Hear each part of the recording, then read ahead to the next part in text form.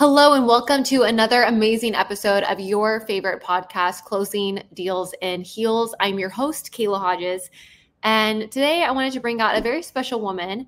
For my ladies that are in real estate, listen up because this woman is powerful, amazing, incredible. Tasha Goins is in real estate and also as a single mom has paved the way for her to be able to finally focus on real estate and makes them things happen for herself. So she's going to be sharing her story today, as well as giving you insight on what it takes and what is necessary in order for you to actually make sales in real estate and actually make things happen. So really fast, welcome to the stage, Miss Tasha. Hello, Queen. How are you doing today? I'm good. How are you? I am super excited. And I know we were talking a little bit earlier, but I wanted to bring you out here and first just acknowledge you for being super strong and powerful and having the willingness to, show what's necessary and what it actually takes in order for you to make things happen, not only for yourself, but for your little boy, Lincoln, and for the other women that are listening to this right now, needing to hear that refresher that they have every single thing inside of them to figure it out. So thank you for being here. I just really appreciate you. Well, I am honored to be here and to have learned a lot from you in the last few months. So I appreciate you asking me to be here. Absolutely.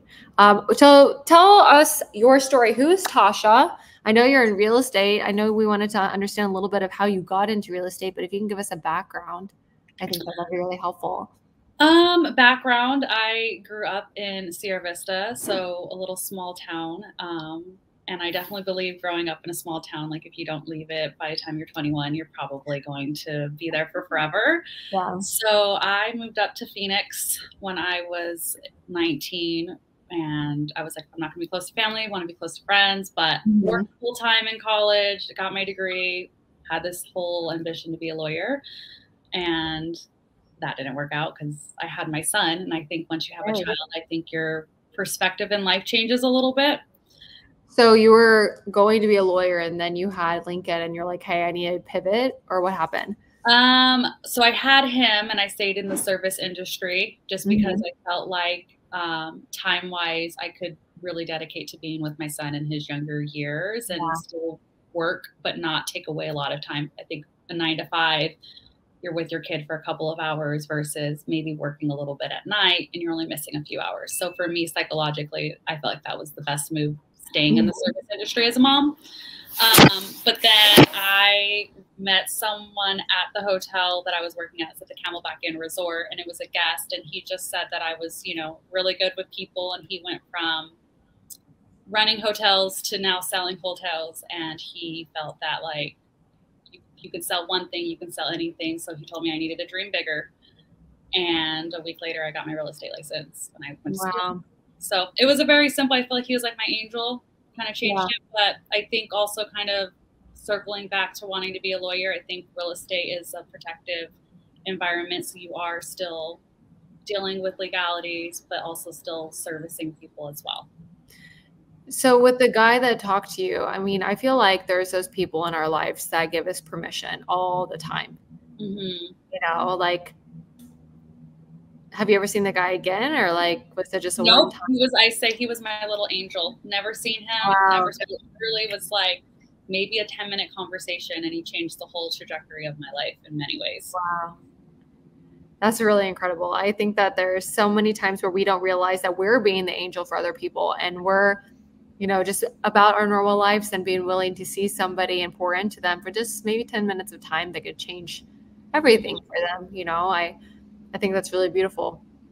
Talk about the service industry. I was in the service industry myself, right? Like almost 10 years.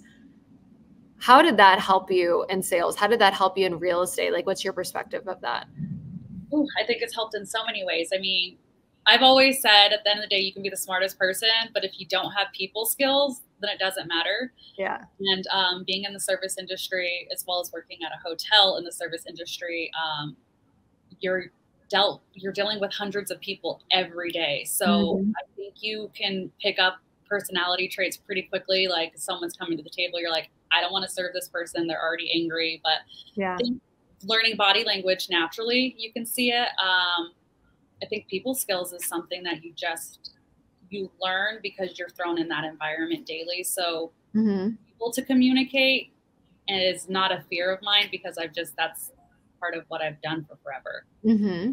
And it didn't start off that way, right? As a service industry person, being a waitress, being, in cocktail, being a bartender, being a trainer, like any of those positions, you have to do some type of shadowing. You're following someone around and they throw you in. Typically, they do some type of like test on you or they're watching you.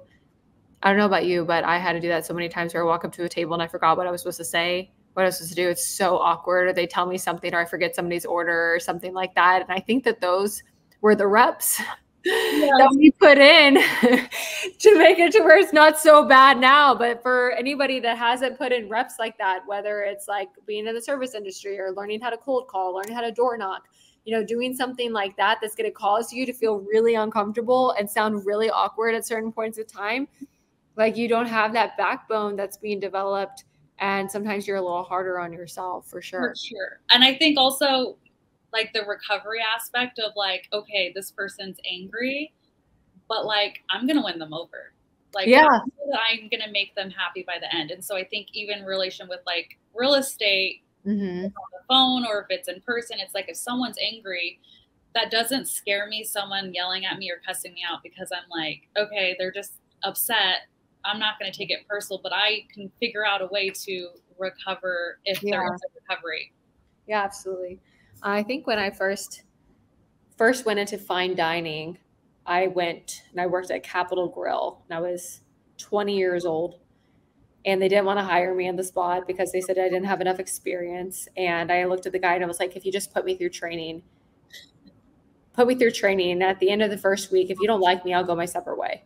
But I promise you, I'll be the best decision you've ever had. And I was like really confident and arrogant, young. And I went through all of that. And the first thing they serve at 20 there? Yeah, I got hired at 20. And I was one of their top sales or like people, and I would sell the most wine. So I figured out really quick that if I learned how to sell wine, I made more money. So I was like studying to be a sommelier, and I eventually became a wine director at 21, which was insane. But the biggest thing that they had was like all these different core values. And one of their core values at Darden is exceeding clients' expectations. Mm-hmm. And I think that was the biggest thing that I brought into sales. And I think that is really, really great in real estate. So I wanted to ask you, sometimes exceeding people's expectations. I've heard of realtors that even sell like homes where they do an open house and they bake cookies and they put some paint right by the front door where it smells like a new home. And they go above and beyond to try to have this experience for people. Or somebody buys their home and they like bring them a gift, or go above and beyond, just be memorable, writing cards and stuff like that. And I really appreciate like realtors that do stuff like that. What do you do, or what's some tips that you would give to like a new agent or somebody that's learning kind of how to navigate the ropes on how to exceed somebody's expectations? Listening to people just in general, right? Like for me, if it's coming to a closing gift, for instance, I know like a lot of real estate agents, they have pre-made gift boxes. So for every client, they all get the same thing, which yes, is great. But at the same time, like, if my one client likes a bottle of Pinot Noir, like I'm going to listen to that. Like if I'm walking through someone's house, I'm looking at the details of their art, or, if they're into cars or whatever it is like just picking up on people's mannerisms. If they like sports, like, can you add something to that? For me, if I go on listing appointments, typically like when I leave, I'll send them crumble cookies and just telling them like, thank you for having me over. Like, even if I don't get the listing, for me, I just have learned like relationships over transactions. And so that's something that I really do believe is, at the end of the day, how can you just be memorable to somebody and genuinely care about them, Genuinely care. I feel like that's missing so much from society, from jobs. Everyone is kind of concerned right now with, restaurant prices, grocery prices. There's all this different new levels of things that we have to pay for. And the fact that people are getting on calls with salespeople and they feel like they're just there to like take something from them, or that they only care about themselves, or that they're only there, to make sure that they make money. it changes the game versus if you can prove that you genuinely care about that person and that you're there for them and not for you, it changes the game for sure. Have you experienced like changing the narrative and like being more authentic in your sales process since you've learned some of like the skills and stuff that we've gone through and learning R.E.D, and being able to apply that to where it actually feels genuine and you show that you care? Oh, yeah. I mean, I think at the end of the day, the big reason why I wanted to get into R.E.D was like a long game for me was like, okay, if there's top agents and I'm going against them for a buyer or a listing, how do I stand out? And at the end of the day, it's always going to be not necessarily your process, Mm-hmm. your communication skills. Yeah. And, you know, we all love to be heard. I mean, that's what people genuinely love to speak like that. So learning how to ask the correct questions, Yeah. to dig deeper, I think it gives you more of a better perspective of them, of their why, which Mm-hmm. makes you want to do more for them because you're like, I need to help them sell this house because if I don't, they might have another mortgage for X amount of time, or, you know, they can't get to. So I think learning the correct questions and having that skill, you can have a deeper relationship with your clients as well, which Yeah. I think is important because it doesn't become very transactional. It is more personal, and you feel like you're building a relationship with your clients versus just doing a job for them. Mm-hmm. Yeah. And then also you feel better too. For sure. It Absolutely. feels good. You're like, hey, if your heart's in the right place, if something happens with the sale, right, that's out of your control, you don't feel that bad because you're like, hey, I did everything with integrity and I showed up 100% and I cared and I poured out. Versus if you're like, oh, I need to get the sale, I really need to make this happen, and something falls through and you're really pissed because you were never thinking about that person in the first place.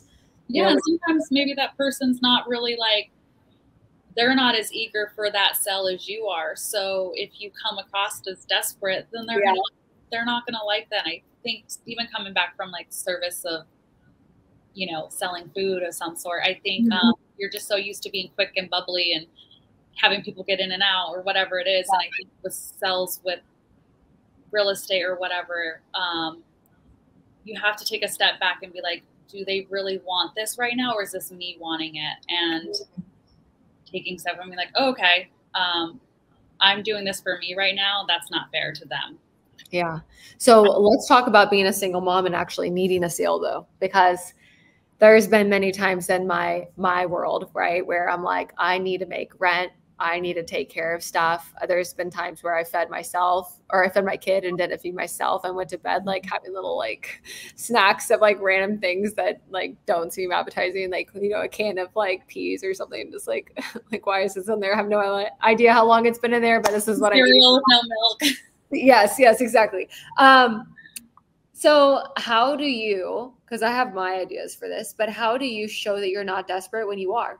You know, because there is some times where you need that sale and your kid needs you and you want to pay for something and it's rough. How do you show that you care more about the person than the sale and remove that desperate energy, even if it's something that you really need to close right now? I just remove it. And I'm just like, okay, I need to go find my ace, right? So I think real estate sometimes is a long game. You're going to have people that are not ready to sell for 3 to 6 months to a year or whatever it is, but you have to respect their timeline, period. Yeah. And I have to, that's my job, is to respect their timeline.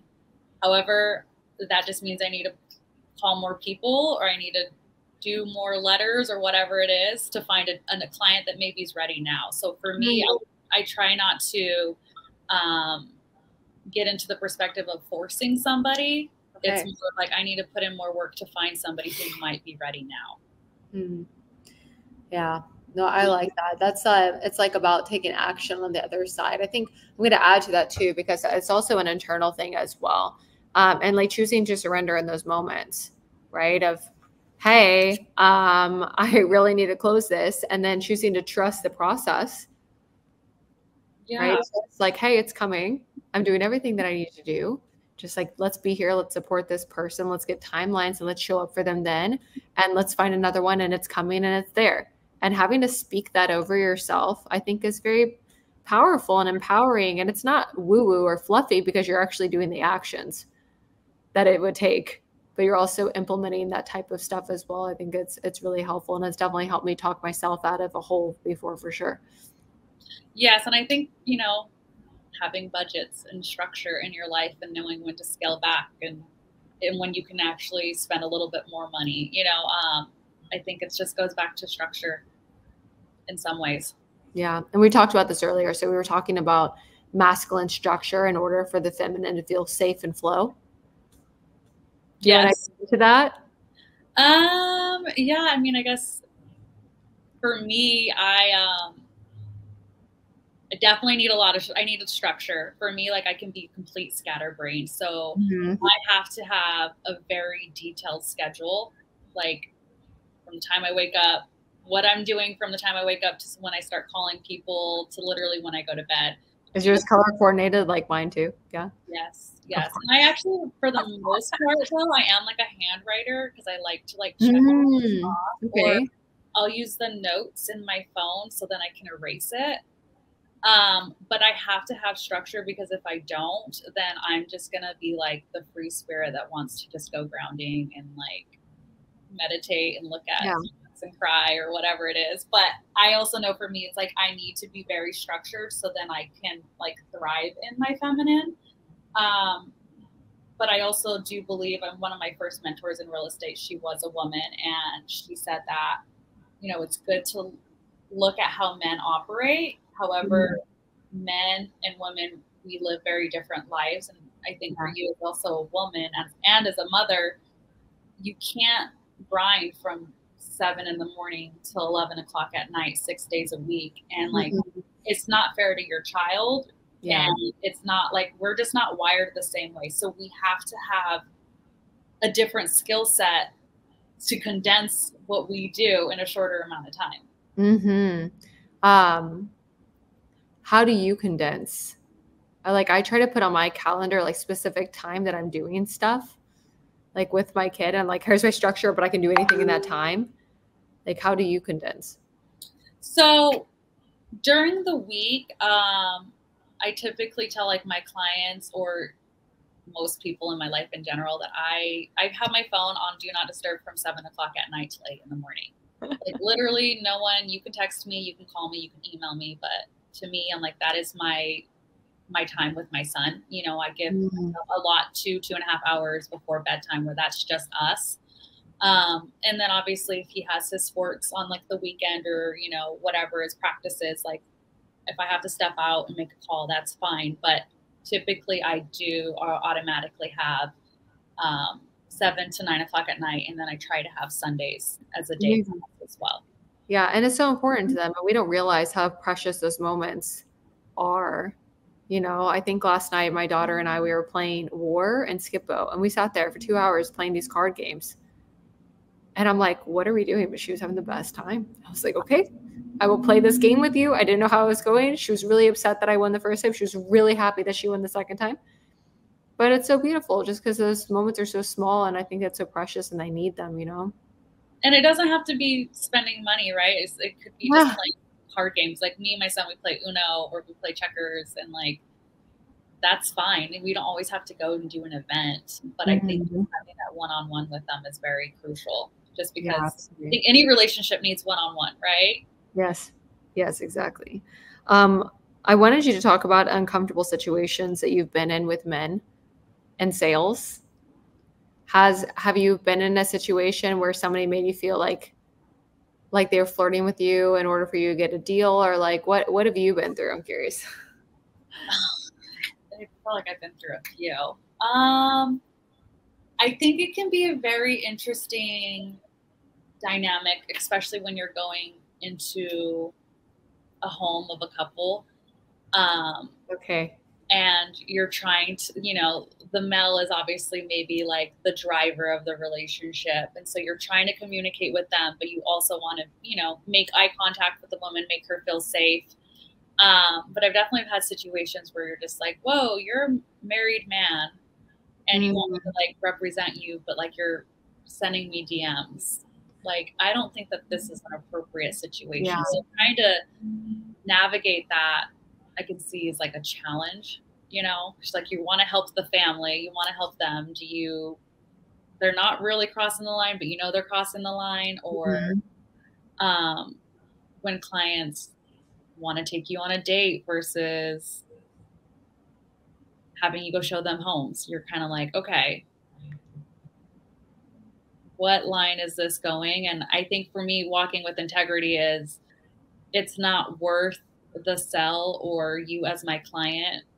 You're kind of wasting my time. So I can go find another buyer or seller that's actually going to respect me as a woman, as also their representative. Didn't you tell me somebody recently was telling you how cute your feet were or something? What? What did you say exactly? I had a previous client text me asking me if I had pretty feet. I thought they were in person. No, they just texted you that. That's even worse. Just like a text, and I was like, I'm not going to respond back to this. You have pretty feet? I'm like, no, I have disgusting feet. They're so gross. Like, what kind of question is that? I'm like, why are you thinking about my feet right now anyways? Like, this is weird. This is so weird. Yeah. But, you know, I'm like, okay, well, I'm glad that you're a past client. That doesn't mean I have to do business with you again. Yeah, exactly. Okay, the walking into people's houses, though, and making the wife feel comfortable. I think that, you know, you start learning about that at sales and like awaiting tables.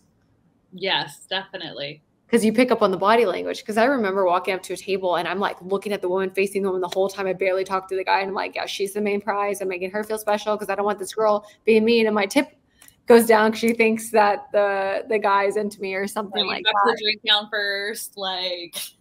Oh yeah, yeah. Anything that she's the main thing. So when you're walking into these houses and it's a couple, how do you navigate that? Because yeah, make eye contact, but what else do you do? Do you talk to her mostly? Do you ask her opinion? Like, how do you make her feel safe? It's a great question. I haven't really thought about it like in my actions. I think probably just from working in the service industry as a whole.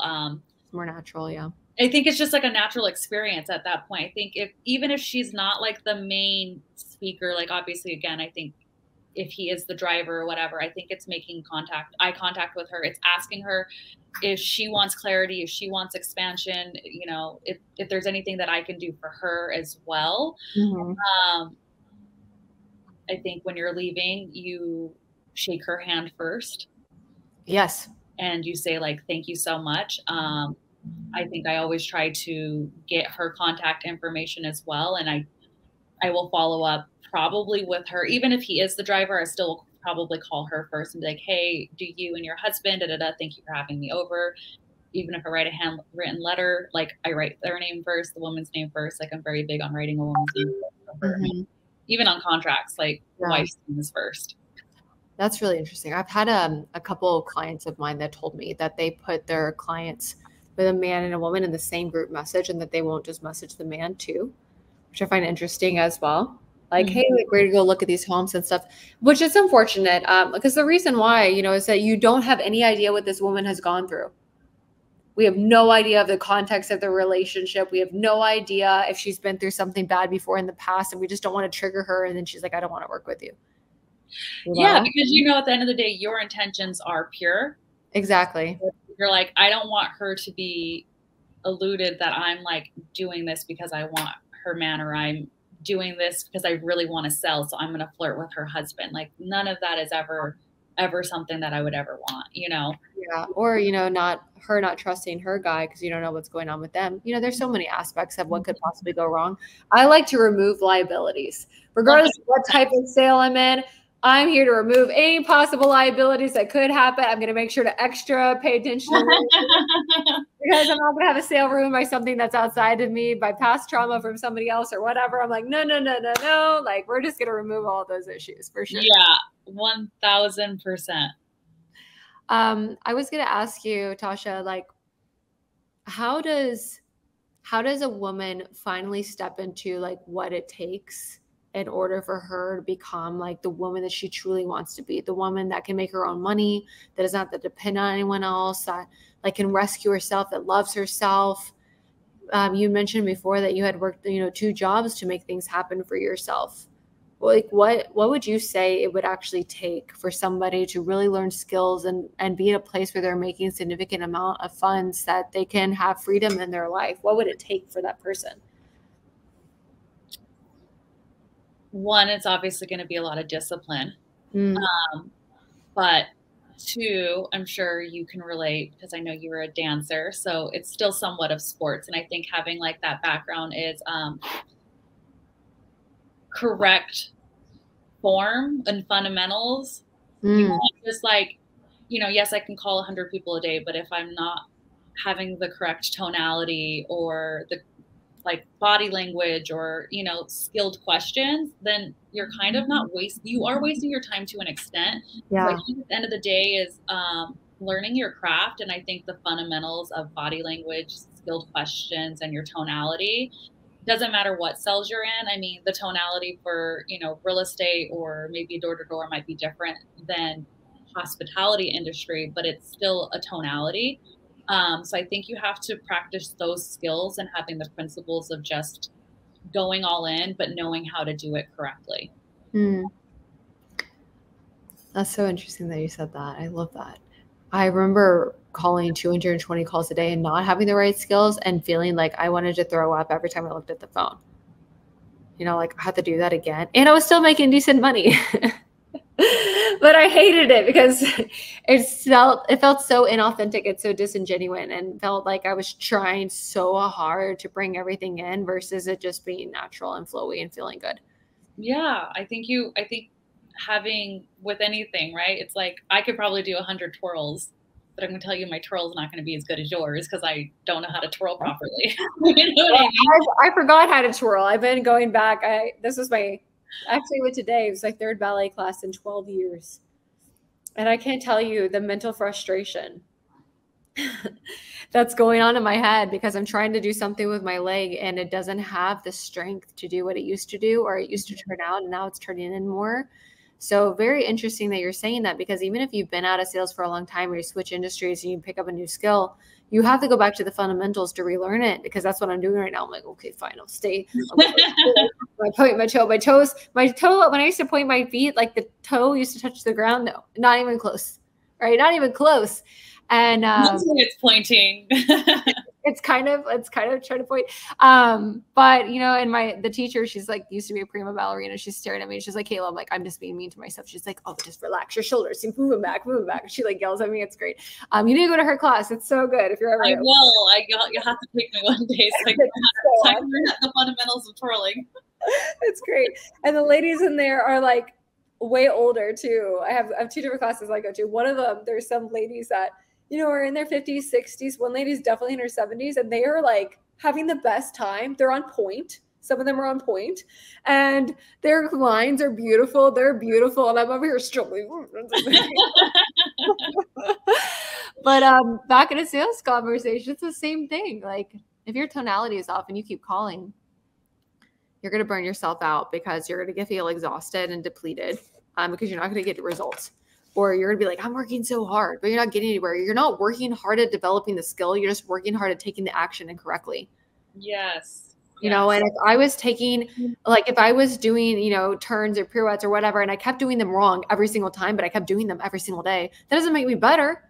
If I train the muscles to get me to go there and I'm holding it correct and I train my arms better because they don't look so boxy, and I roll my shoulders back and I work on like bending and plie and like getting up and releve and focusing on like building those muscles, when I do the pirouette the next time, it's going to be way better form and it's going to go faster and it's going to be more clean and I'm going to be able to do more. So it's really, really interesting. I love that analogy. It's so beautiful. Yeah, all these people. Like that, because I'm like, okay, I play basketball, so I'm like, I can shoot 100 free throws, but if I don't have proper form, like I spend an hour practicing shooting a basketball incorrectly. So like, yes, I can make a couple, but I'm not going to ever really get better just by practicing with the wrong fundamentals. Yeah. So with skill, like sales is a skill. Everything that you do in life comes back to somewhat of a script and like having correct ways of communicating. Like even if you're a server or whatever industry you're in, but it's always going to boil down to, you have to have good fundamentals. Yes. And when you practice over and over the wrong way, you develop really bad habits. that now you have to unlearn in order to do it right. You know, typically the easiest people, you know, to start working with in training are ones that haven't been through like really intense sales trainings, versus when I get somebody that's I've been through this course and this course and this course and this training, there's a lot of unlearning that we have to do because the way that they think is not in alignment to like what they're trying to do with their words. Or they're like, yeah, well, I'm trying to help them bring their guard down. I'm like, well, all the words that you're saying and the tonality you're using is super triggering right now. So like, let's reel it back a little bit and try this, you know? And once somebody does it in a way where people are actually more open to talking to them and they realize it doesn't have that much like pushing through to get somebody to want to buy from you, and it's easier. It's so much better, but it takes a lot of discipline to get to that flowy state.